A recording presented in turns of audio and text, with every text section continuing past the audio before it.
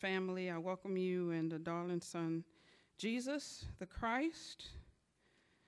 If you would, please turn with me to John 19 and 17. Say amen when you have it.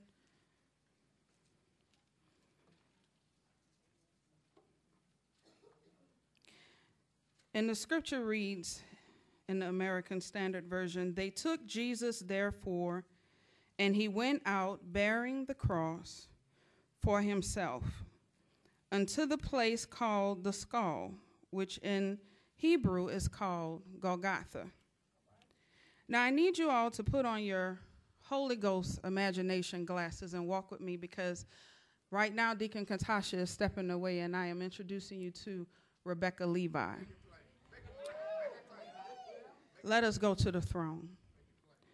Father God, we thank you this day for revival, for the fusion of your soul with ours. We thank you for that Thursday night that you endured. We thank you for the Friday that you did not come down from the cross. And we thank you and look forward to Sunday because you rose as you said. I ask that you would let these words and the words to follow mine and plant in the minds and the souls and the hearts of your people, because they do have a purpose. Let them tap into that purpose today and set the world aflame. All of these things I ask in your darling son, Jesus' name. Amen. Now, some of you don't know my story. My name is Rebekah Levi. My parents are Sarah and Benjamin Levi, and I've come to tell you the story of my family business. You see, my family, my father and I, made the cross on which Jesus died. It started on a Thursday night. We had just gone to bed, and there was a knock on the door. And a centurion called out, "Levi, I need a cross for tomorrow." My father didn't understand because he had just made 2 crosses. And so he asked the centurion, "Well, what is going on? Why do you need another one?" And the centurion said, "There's a trial going on tonight in the Jewish section of town, and that man is going to be crucified tomorrow. And so I need you to get up out of your bed and make me another cross." And my father, not one to dismay the Romans, said, "Yes, sir." Now, me as a girl, I wasn't exposed to the family business, although I had watched my father craft many crosses that were used in crucifixions all over the Roman Empire. I wanted to learn that craft. And so I went to my father and I said, "Daddy, can I help you make this cross?" And he said, "It's time that you learn the family business." And so we went to the workshop. And he got the cedar wood, which amazed me because the other 2 crosses were made from cheap wood. You see, cedar wood can be washed off and scrubbed and reused again. But the cheap crosses had to be burned after the crucifixion. And so I saw my father sand the horizontal and the lateral beam. And I said, "Well, Daddy, why are you sanding this beam?" And he said, "Because the Spirit said to me to make this as easy for the man that will bear this cross on tomorrow." And so as the light peeked over the window, the centurion came and they took away the cross. But my father cried out and said, "Well, who is the man being crucified?" And the centurion said, "The one that they called Hosanna last Sunday. They call him Jesus, the Christ." My father fell to his knees and he started weeping, and I had never seen my father show such emotion. And my mother ran out and she said, "Benjamin, what is wrong?" And he said, "The Christ will die on my cross today." She said, "Benjamin, get up from where you stand. Let us go to Golgotha to make sure that what the centurion said is true." Now, my parents didn't tell me as a curious child to stay home, so I ran behind them because I wanted to see this Jesus that made my father weep and fall to his knees. And so I got to the outskirts of town because crucifixion wasn't allowed inside of the city gates. And the sweet fig tree that had bloomed every year was barren. And so I climbed up to the branches because I wanted to see the crucified prisoners as they came out of the city walls, and I heard the horns tooting, and I saw the 2 men with the cheap crosses come out, and the crowd laughed at them and cheered.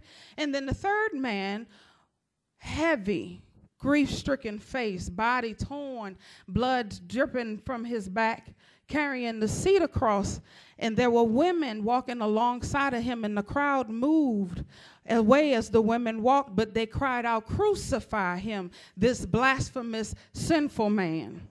So from the tree, I still couldn't figure out, well, which one is Jesus? But below my branch, a crowd had gathered around another man. And so I heard them say, "Well, aren't you Peter?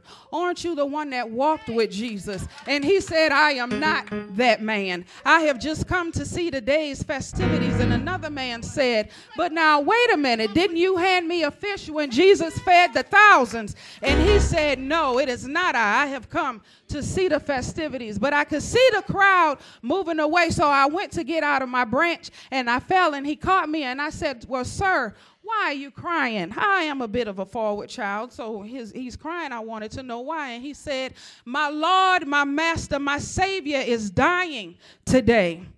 Well, he didn't look like a slave. He was a well-dressed man, and before I could turn to ask him, "Well, why do you call him your Lord and your Master?" he had disappeared. And so I could hear the crowds still saying, "Crucify him."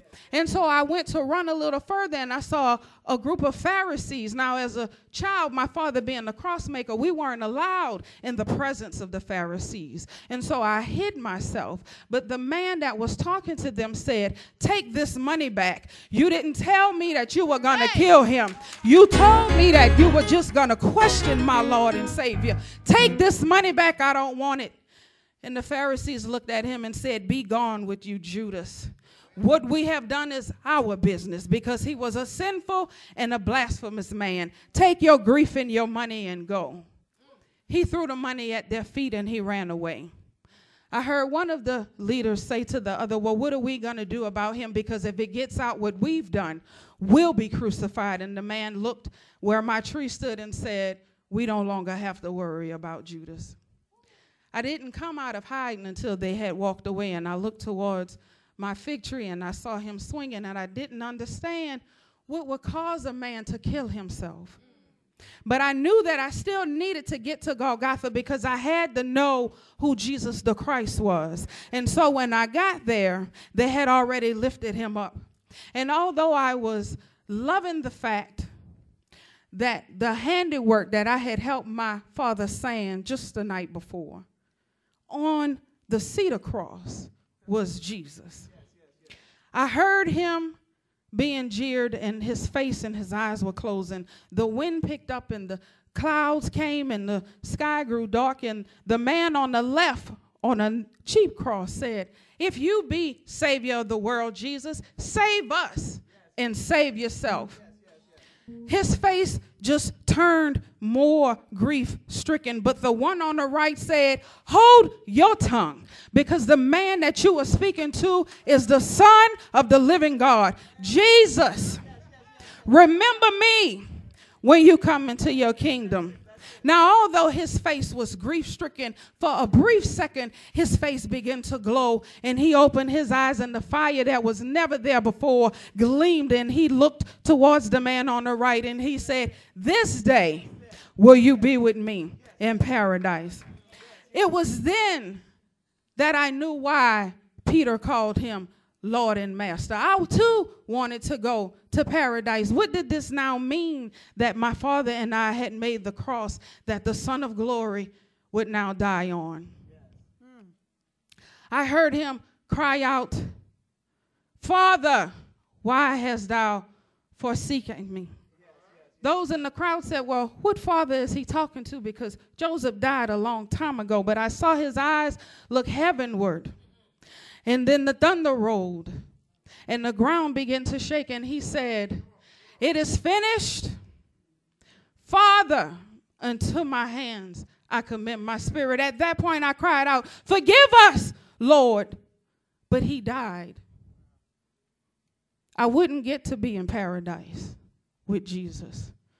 He died on my father's and my cross. He can't forgive me and my father. I ran home. It was silent that night. My father would always go into his workshop and work, and he didn't, but I found myself going there and making sample crosses, small crosses. I must have fell asleep because I heard a voice say, "Rebekah, I said, yes. He said, he has forgiven you. He heard your voice. He heard you ask for forgiveness. I said, but he died. He said, but yet he lives. It is the third day. He has arisen, like he said. I could still hear the voice of the centurion when the ground shook and Jesus gave his last breath, say, surely this be the Son of Man. This man was the Son of God.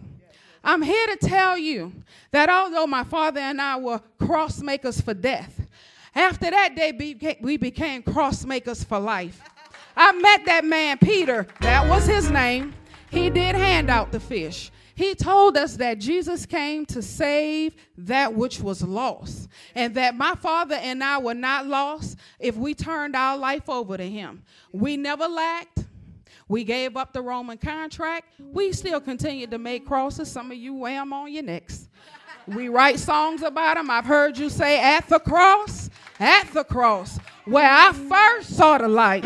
I'm here to tell you today, if your family has some abuse issues, if you've been hurt and maimed, or if you are the one causing the hurt and the pain, you can turn your life around and join me. Become a crossmaker for life. Because Jesus got on that cross, he didn't come down. He didn't come down because it was meant for him to do what he had to do. God used the cross that we made to save millions. God will use the crosses that you go through to save thousands and millions and billions and trillions. Join me and be a crossmaker for life. Amen.